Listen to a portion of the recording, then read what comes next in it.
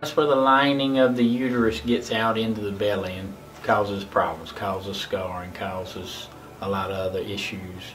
And so every month they get bad pain and things like that. It is the #1 cause for a young woman to have a hysterectomy. Okay, and is there any causes as to why you get that? No, it's just another type of disease that women get. And, it can move anywhere in the body though. It's not just in the pelvis. It can be in the brain, in the lungs. But they don't really know why it happens. It just happens to some people.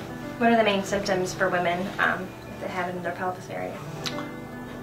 Very painful periods at first that progressively gets worse. Heavier bleeding.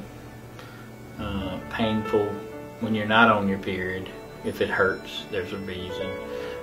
Blood in your stools, blood when you cough, things like that, you could have it.